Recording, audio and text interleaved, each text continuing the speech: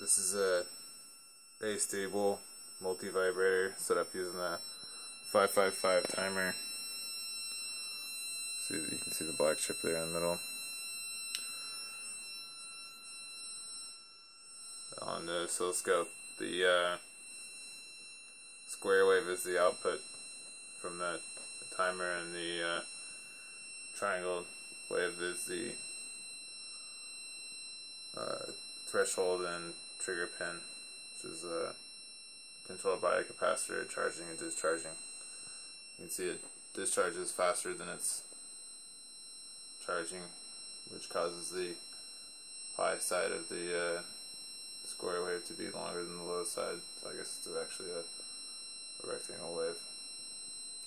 But that's what you can hear from the output on the speaker. This potentiometer controls the resistance connected to that capacitor. You can change how fast the capacitor charges, which changes the frequency to the output.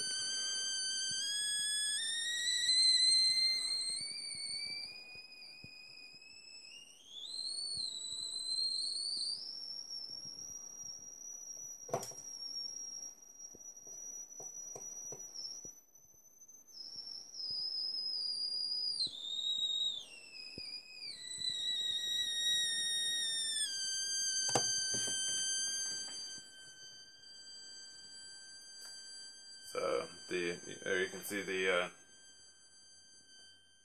once the capacitor's voltage drops to about a third of the supply voltage, the output goes high.